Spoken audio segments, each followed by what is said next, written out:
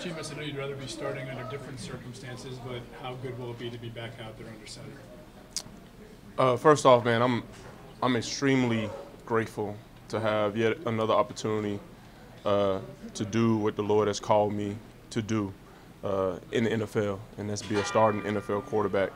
I'm beyond grateful for this, and I am prepared, and I will do my very best. What can you do to add a spark to this offense? Go out there one play at a time, and actions, and execute.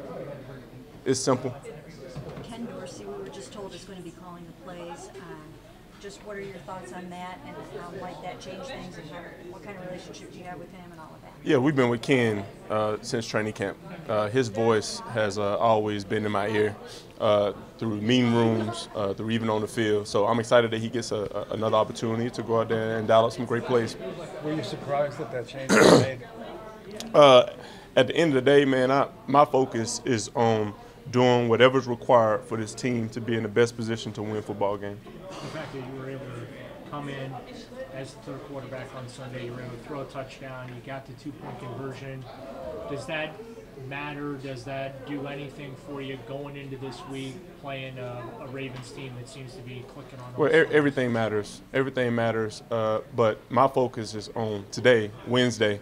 We will get to Sunday. We know this is a great team, but we're preparing to be our very best. Jameis, do you view this as a chance to reestablish yourself as an NFL starter? I view this as an opportunity to go out there and be my very best. And when I'm my very best, I'm a great NFL starter. Jameis, how about, what are your thoughts on Deshaun being lost for the season with his Achilles, undergoing surgery on Friday? You had such a great relationship with him. You guys got so close this year. So what are your thoughts on that and him and maybe the outlook? Yeah, I won't cease praying for him. I know the mental strain that is when you are done for a season, especially all the work that you put in for that season. But we're going to continue to lift him up throughout the year, regardless. Jameis, what was your best year in your career? Right now. Right now is my best year. Why is that? Because now is the only thing that matters.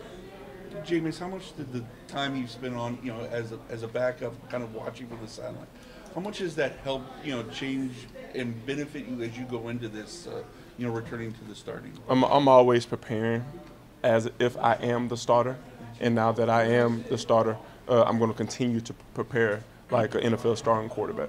There have been so many issues offensively, just for you watching on the sidelines and being in the room all week and that. What can you do to provide a spark to get this offense on track? The circumstances of why you're in there aside, but just what can you do to get this thing moving in the right direction? Yeah, what I can do is be decisive, keep everything simple, and just do my job. What we can do as an offense is to be decisive, keep things simple, and do our job. How have you evolved as a quarterback in these 10 years?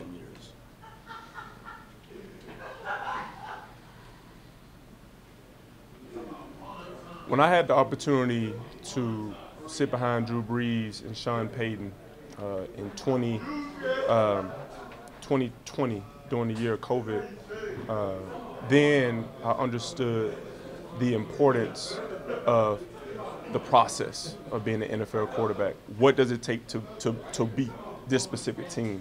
What does it take for a quarterback to make the plays that he should make and to not make the plays that he should make? So I think my involvement as a quarterback has been every year, but I believe knowing the plays not to make instead of knowing the plays that I am capable of making. It seems you've been fond of going downfield vertically in your career. Is that something this offense has lacked to this point for whatever reason? What's more important is our execution. We have had some good drives, sustained drives. We have to continue to build on drives and give our defense a breather, whether that's taking what the defense gives us. We all want to attack the ball down the field vertically. Like, that's explosive, that's fun football. And that's what we're trying to incorporate as an offense, is get back to playing Cleveland Browns fun football. What did Drew and Sean, the time in New Orleans, what specifically did they show you about the process? The continuity and really knowing what does it take this week to beat this team. Every NFL game is not the same, as we all know, but there are little intricacies and processes that you have to be willing to be put in place for your approach for that game. How do you feel like you might be a better quarterback now for this start on Sunday than you were even 2 years ago for your previous start? Well, I'm not really. I know I'm a better quarterback now because now is the opportunity that I have. 2 years ago, I don't even remember 2 years ago. I'm focused on right now.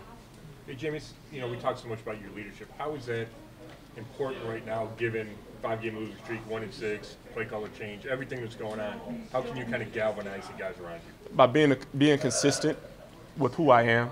I'm not a guy that hangs on the fence. Like, I'm going to be out in front, out in the open, and I'm going to be who I am every single day.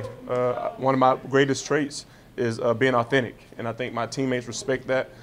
Nothing different is going to change besides a new quarterback. Is it easier to use your natural leadership ability now that you are back out in front as a starter? I believe anytime that you're able to be on the field with the guys, I put it like this in terms of military, your soldiers are going to listen to the people that are out there in the field. No matter how much the nurse or cafeteria person can encourage them, they're going to really fight for the people that are out there in the fire with them. Jameis, you and Deshaun have some traits from a football standpoint that are similar. You have some things that are different. What changes, if anything, about the offense and maybe how they'll run things with you out there versus when you're out? What changes is going to be a different number at quarterback. I don't know how many games you have played in your career against the Ravens, but you've always been in different divisions than this one. What are your observations about their defense? Well, I know that they're a tough team. Historically, they have been one of the best defenses in my era. So I know they're going to play hard. I know that they have a good secondary. One of my good friends over there, Marlon Humphrey, we're from the same area. I know that number 14, he's a great player. They have a nice veteran back end with Eddie Jackson. He's awesome. And Marcus Williams, he's awesome too. So we just got to go and do our job. It's really not about them and who they are. It's about us and who we are. I know you said you're not thinking about 2 years ago when you made your last start, but was that experience tough for you, starting the season, getting hurt, and then not having another chance to start until now? Well, that really doesn't matter. What matters is this opportunity that I have right now. And like I said, I'm extremely grateful and happy that I get a chance to go out there and be my very best. James, the last time we saw you after the game, you gave your impassioned speech about what happened with the fans and Deshaun Watson after that game. Mm-hmm. So my question is, how do you feel about the relationship right now between the Browns players and the fans, and how are you going to reconcile when you go out there to play in front of these fans? I feel like I made it very clear of my love and passion for these fans and how grateful we are that they are passionate fans. I just know that there's a way to do things and there's a way not to do things. And I'm not saying that every fan made that decision to act in that way. So if you are concerned about that, man, just pull up to the game and let's show up. Let's show up and show out, and whatever you feel, let it be felt. But we need you. I think it's so important when you have a storied fan base to support their team. And I know we cannot do it without you. Jameis, you talked about having a great relationship with Ken Dorsey. What type of level of trust do you have in him now that he's taking over as the play caller? Well, he's a world-class offensive coordinator. He's been doing this since he's been winning championships in Miami. So I know that he's going to do a heck of a job, and that's my coach. I'm going to fight for him, and I'm going to do whatever's required to help lead us to a victory. If he were to call plays upstairs like he did in Buffalo, would you lean on Stefanski as the game day quarterback coach, so to speak? I'm going to be leaning on everyone that is willing and able to help assist us in finding a way to earn the Cleveland Browns a victory on Sunday. James, what does it say about Kevin that he gave up the play calling, which he hadn't done in his first 4.5 years? He'd always done that. I think Coach Stefanski has noticed what he noticed in the decision that our head coach makes. Are the decisions that we're going to live and die by.